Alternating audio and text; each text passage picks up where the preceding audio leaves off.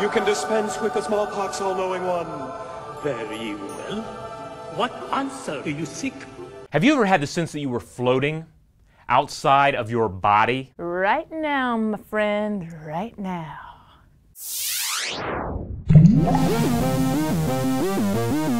Out-of-body experiences, or astral trips, are described by those who claim to have experienced them as floating apart from your body, watching yourself from the outside. Sometimes the astral explorer engages in conversations, and sometimes he just observes his surroundings, usually in startling detail. Astral trips have been reported in several scenarios: near-death experiences, sensory deprivation, trauma to the brain, or transcranial magnetic stimulation of the brain. Let's take a look-see at near-death experiences, or after-death experiences as Dr. Sam Parnia calls them. Parnia practices and studies resuscitation medicine. His idea of death is that it's not a moment in time, but a process, since it takes time for cells to die after they're deprived of oxygen. He, along with other researchers, are looking into the question of whether consciousness can survive death. If that could be the reason why some people who, say, undergo cardiac arrest and flatline report hovering over their bodies or feeling an overwhelming sensation of peace. So far, there is no definitive answer, but there are some clues that encroaching brain death brings on chemical changes that could trigger these events. In one 2010 study published in the journal Critical Care, it was found that 11 of the 52 cardiac arrest patients had near-death experiences. In those patients, blood carbon dioxide levels were significantly higher than in those who did not experience an astral projection,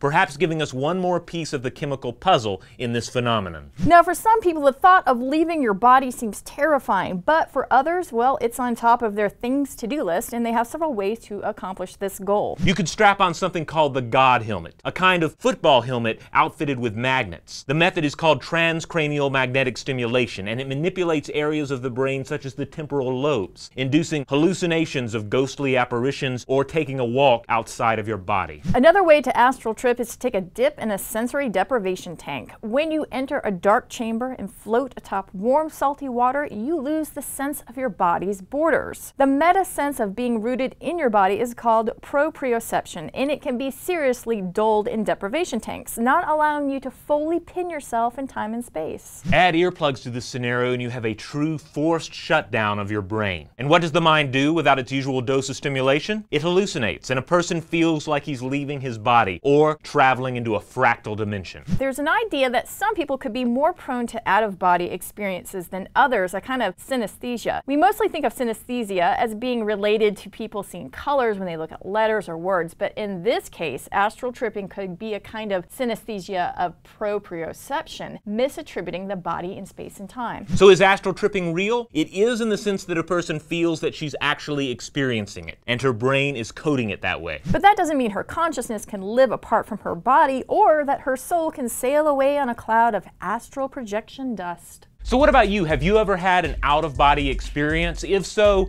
what seemed to cause it? Where did you go? Tell us all about it. Yeah, let us know in the comments below, and make sure to subscribe.